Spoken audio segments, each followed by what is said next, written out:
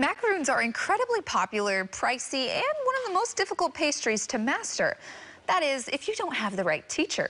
Joining us now to show you how you can learn to make this French cookie is Cheryl Engelaer from Belle-Kitchen. Thank you so much, Cheryl, for joining us today on Live in the Bay. Thank you for having me. I really appreciate it. Of course. Now, macaroons, sometimes when people hear that, they're not quite exactly sure what that is. Describe to us what this delicious French cookie is and why it's so special. It's particularly special, first of all, only 4 ingredients. So it's a naturally gluten-free dessert. It is difficult to make. In fact, it's actually weather dependent. Really? Yes. And what do you mean by that? If it's humid outside, it's probably not a great time to do them. Okay, so these are actually French macaroons compared to the Italian cookie. Two different cookies. What's the difference, Cheryl? The difference is the method by which you create the meringue. So a French meringue, it doesn't involve any heat at all. An Italian meringue involves heating the sugar to a fairly high temperature. Okay, so you have to kind of know the heating, you have to know the weather, all these factors play into making the perfect cookie. Correct. And that's why you yourself have classes for people. Talk to us about some of the classes you have. I love teaching classes. I have classes for adults as well as classes for children online. I think people come to the table, some of them have tried making macarons, others just really want to improve on what they do. We take the class from start to finish. Everyone gets equipment and it's hands-on. Okay, so what can, if people do come to the class, you said it's all ages, adults, children. Yep. Is it going to simplify the process? Can they leave your class knowing how to make it at home? 100%. Oh, that's wonderful. All right, well, let's go over some of the macaroons that you brought today. Okay. Maybe starting from over here. Can you tell us the little bit of the differences between these cookies here? Normally macarons are going to have some food color in them. That's what makes them, you know, these ones in particular, fairly special. A good macaron has no hollows in the shell. Okay. Okay, so this one is filled, it's done correctly. And can you maybe explain what that means, no hollows in the shell? And that's what determines a good macaron, One of the right? good things. So that would be air in here. That means the cookie wasn't cooked, completely. The other thing, the core differentiating factor in a macaron are these foamy bits right here. Okay, that I see right here along the edge. These are called feet. Really, feet? Macarons without feet are a cookie.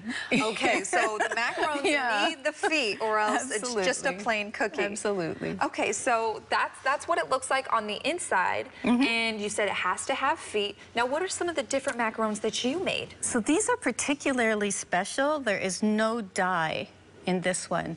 In the shell, I put matcha and spirulina. So this is completely natural with dark chocolate and a crush of freeze-dried raspberry. Oh my goodness, that is so delicious. Now, when it comes to the different macarons and the flavors that you want to put in the coloring, does anything go together, or how do you plan some of the flavors that might taste delicious? Well, oftentimes what I do is I look at flavors. If I really want to go over the edge, like on this one, where you have various flavors, for the most part, it's a single flavor. Macarons get their flavor from the buttercream. In this case, they're getting some flavor from the shell, but for the most part, it is coming from these buttercreams. Oh, wow. I'm just going to pick this one up really quickly. I want to give our viewers a tighter view of this cookie. Now, you said there are 4 easy steps to making a macaron. Right. Walk us through those 4 easy steps really quickly, if you don't mind. For sure, not at all. The first step is going to be your meringue.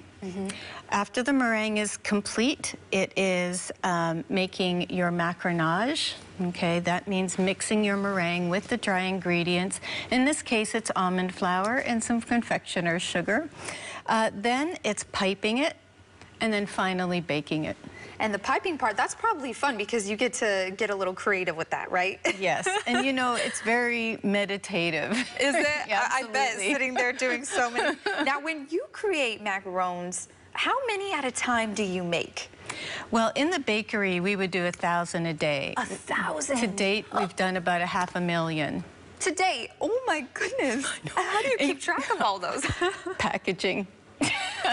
Wow, that is so incredible. So I just really quickly, Cheryl, if people are interested and want to come see some of your classes, where can they find more information? They can look me up at Belle-Kitchen.com. It's just BELLE-kitchen.com. The classes are there, and the way to get a hold of me is also there. And they can also find some of these incredibly delicious macarons. They can look at them, that's for sure. Well, thank you so much, Cheryl, for joining us here on Live in the Bay. We appreciate it. Thank you. To learn how you can sign up for a class yourself, head to liveinthebay.tv.